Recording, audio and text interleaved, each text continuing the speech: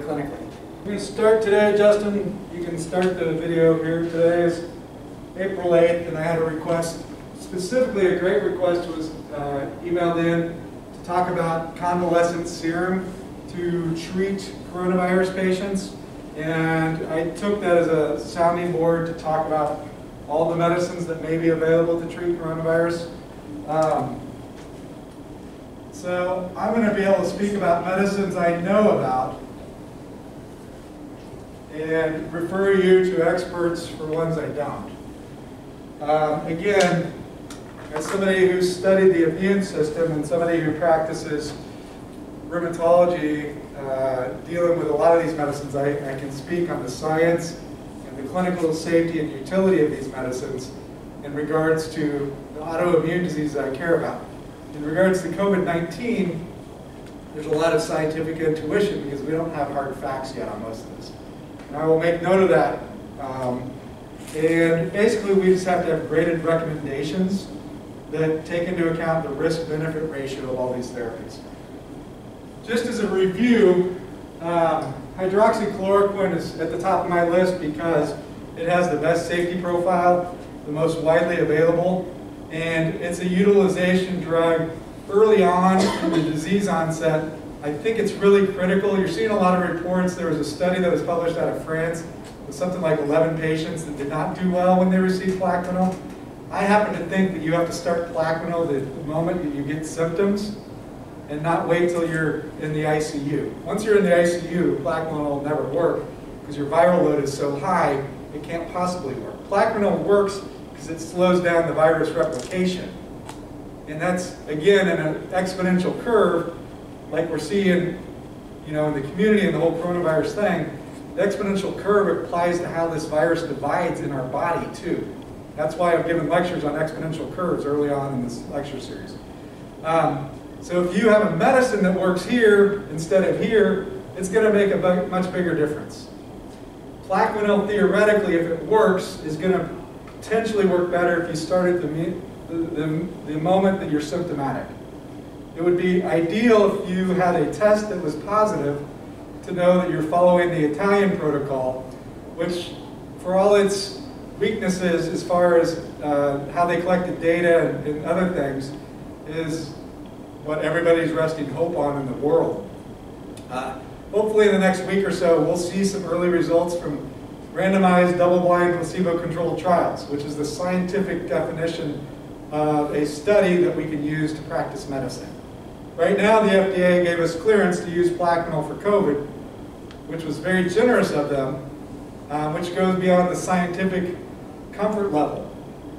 I personally don't believe shortages of Plaquenil for lupus and rheumatoid arthritis patients is as big of a deal as some people are saying it is. I have a lot of these patients that are very concerned, but I've been on the phone with them through telehealth, and most of them are getting their medicine. And I have a high confidence that our industry is making plenty of Plaquenil. With that said, I have videos on my YouTube site that will explain Plaquenil in light detail, but more importantly, tell you what I think is an appropriate protocol for community hospital-based use.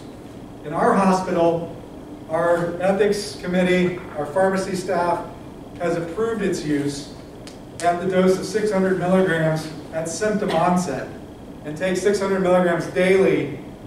If you test negative, you can make a decision about stopping it. If you test positive, I would continue it for the full 6 to 10 days, depending on how you're doing clinically.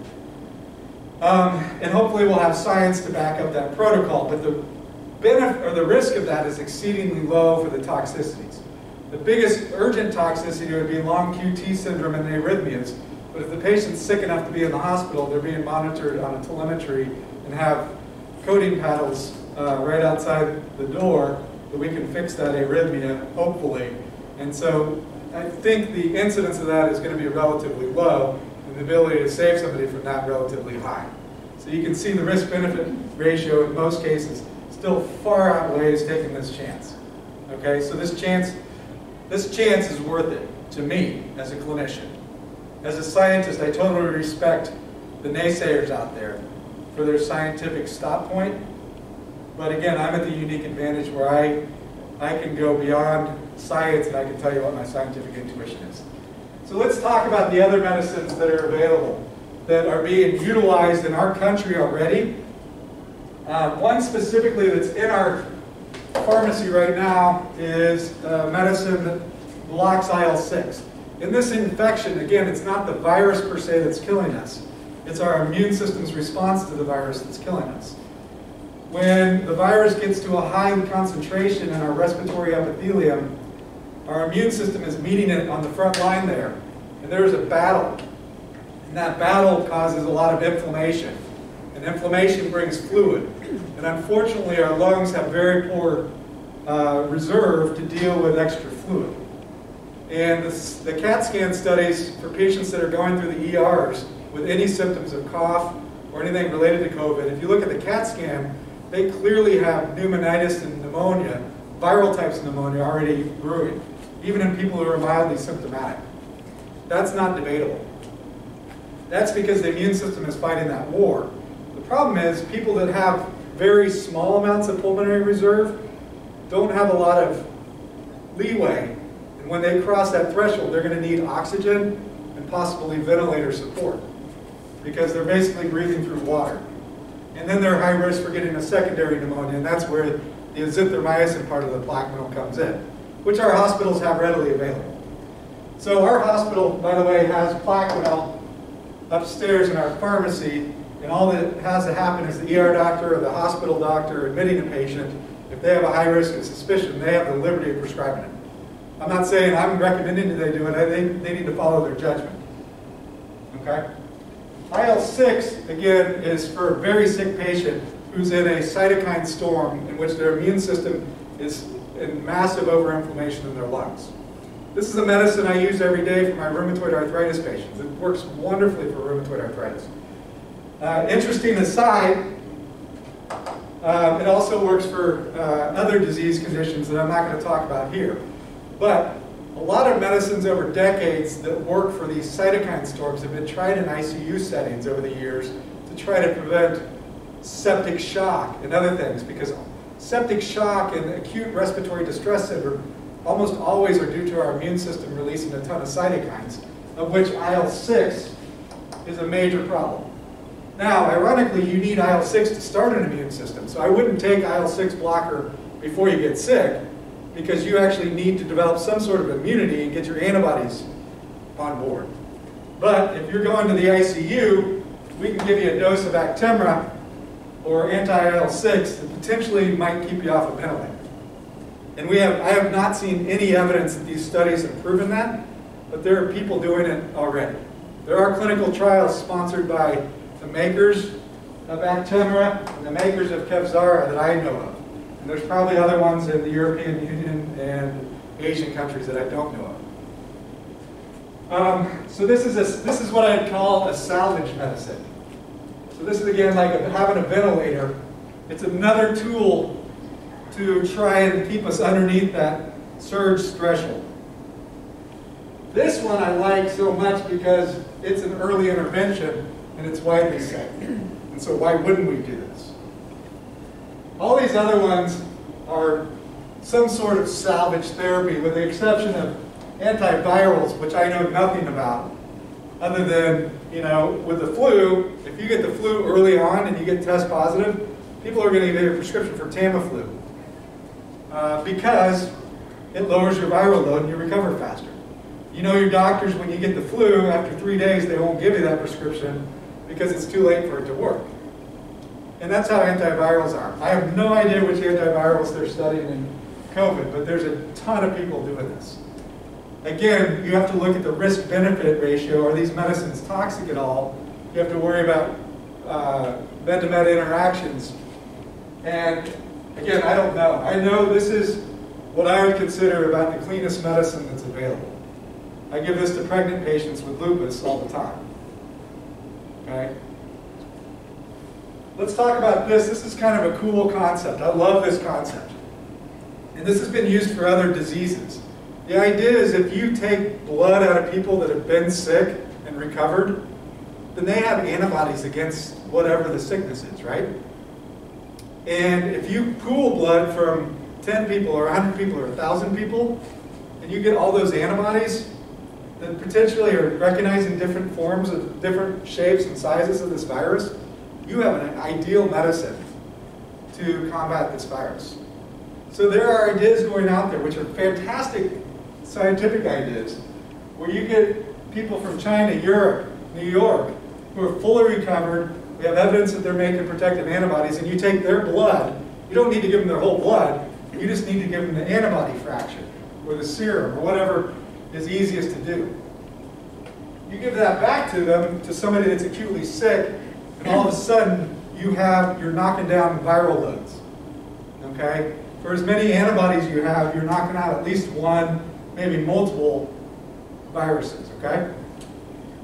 One thing you need to understand about antibodies is antibodies come in different names.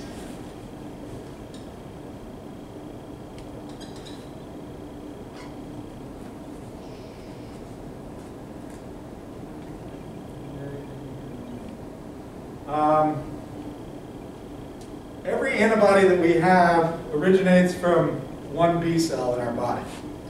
And then that B cell that recognizes the coronavirus, once it sees its first contact with coronavirus, will get stimulated.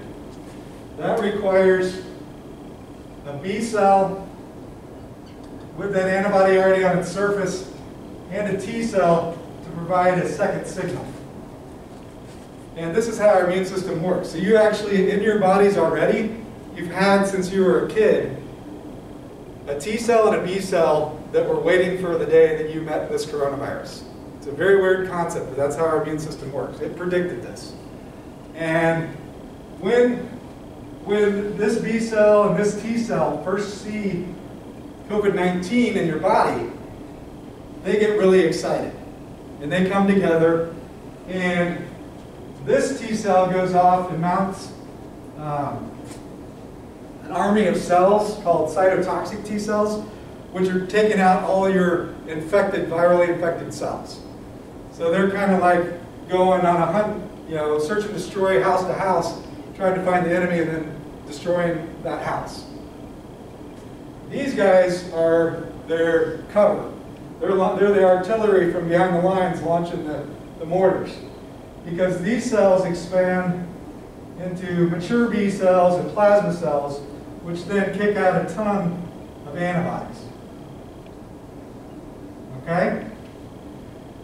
And so you have a two-pronged attack from your immune system that's protecting you. Again, I just told you, sometimes this overreacts and it kills you.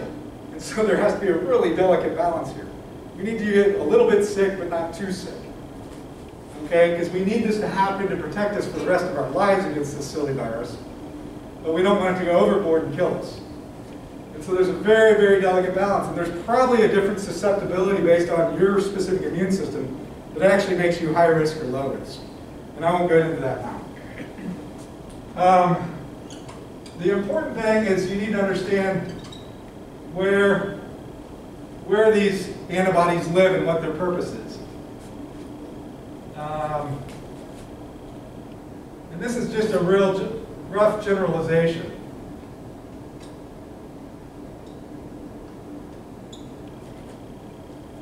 Okay.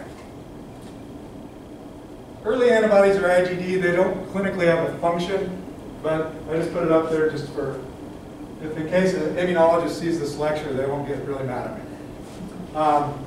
The important ones are here. I'm going to get rid of IgEs. For those of you with allergies, IgEs are the reason you have allergies to tree pollen, grass pollen, your dogs, your cats. These are important if you live in a developing country and are exposed to parasites, because the main parasitic immune response is IgE antibodies. So if you're drinking nasty water with cholera in it and things like that, then you need these to stay alive. But in a developing country like ours, they're a nuisance because they just cause allergies. Okay? They also cause anaphylactic shock and other bad things that you don't want. But for all intents and purposes, they're not important to protect us against this virus or bacterial infections. You need IgG and IgM maybe to fight off this infection. I have no idea if that's true or not. But IgM and IgG in most viral infections are really important. if nothing else, they're a marker that your immune system has already gone through this phase, and you're hopefully protected for the rest of your life. And this is important to understand the second type of testing that's coming out with a finger stick blood test or a blood test that measures whether your immune system has seen the virus. And when you have that test done after you recover, and it shows that you've had antibodies, theoretically, you're a heck of a lot safer to go back to work than somebody that got sick and never developed those antibodies, or somebody that thought they had coronavirus and actually didn't, and they don't have any antibodies at all. That's the clinical situation that's becoming very real in our world today. Because we need to send people back to work, and so we need to prove that your immune system has been activated and you're protected. Okay. This is a long lead up to answer this question about this medicine. The real important antibody, in my personal opinion, is IgA. IgA has a unique role in our immune system in that it actually gets secreted to the lining of your lungs and the lining of your GI tract. It's a first responder, in essence, of our immune system. And so it has a little tag on the back of the antibody that allows it to go to these places. Interestingly, this antibody also crosses the breast milk, which makes sense because when a mom nurses their baby, you want to line that baby's respiratory and GI tract with these antibodies. And so for the first 6 months of that baby's life, they can't make their own antibodies very well. But if their mother's nursing, then nature designed this to cross through the breast milk and line that baby's GI tract and respiratory epithelium, which is exactly what they need. So a little pitch for breastfeeding for 6 months. Again, where does this virus enter our body? Where's the biggest battle going on? It's in our respiratory epithelium and it's in our GI tract. Why? Because the receptor for this virus, the angiotensin receptor, is highly prevalent in those places. If you draw blood on somebody with a horrible coronavirus infection, it's very difficult to detect virus. At the same time, if you draw the sputum or stool samples out of these people, it's easy to detect because that's where the virus lives. That's the cells it's getting into. So you need, theoretically, an immune response to protect these things. So I think IgA may be the most important part out of these preparations. Interestingly, IVIG is commercially available for certain immunodeficiencies, autoimmune disease and other things, and infections. Most IVIG preparations purify out IgA to make it safer. And that would have to be fact-checked. And I don't know the specifics of how much and the quality and whether that's entirely true. But basically, if you're using currently available IVIG, one, chances are that IVIG doesn't have coronavirus antibodies in it because it was collected months ago. And two, they may have purified out the actual antibody that could help us the most. So, what may be the most relevant stuff is convalescent serum.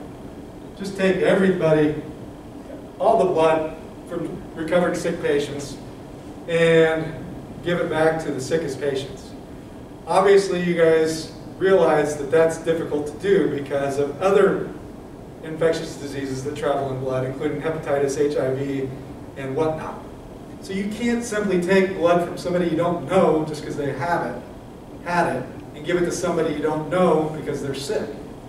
And so, while this idea makes a lot of sense, the risk-benefit ratio of this coming to fruition is likely very low.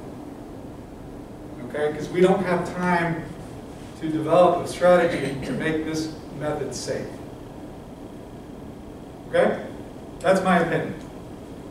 So I don't think we're going to see a lot of this out there. We'll see this, and this is already happening because it's already commercially available. So again, I said I'm not going to talk about antivirals because I don't know anything about them. I think there's probably some good science behind trying them, and hopefully there's some good science supporting their use. And I will let somebody else who knows more than me talk about that. I do know a lot about other immune medicines. And basically the concept is the same concept I told you about for IL-6. If you take an overactive immune response, and when it's going nuts, try to shut it down, then that might be life-saving. The key here is timing. I can tell you as a rheumatologist who have a lot of patients on all of these medicines right now, I've been taking them off these medicines. Again, if these medicines are immune suppressive, which they are, and they get rapidly overwhelmed with the virus early on, then that's not theoretically a good idea. I'd rather have my patients have a little psoriasis, a little rheumatoid arthritis, which I can take care of. Fortunately, the sun's out. I'm telling all my psoriasis patients to go put sunscreen on everywhere except where your psoriasis is and go play with your kids in the sun for an hour a day. Okay, take advantage of the fact that we're in spring. I can control a lot of inflammatory arthritis with a little prednisone, which in low doses I think is safe. So you're not going to die from your rheumatoid arthritis or psoriasis over the next few months. And I don't want to put you at risk for the severe consequences of a real threat.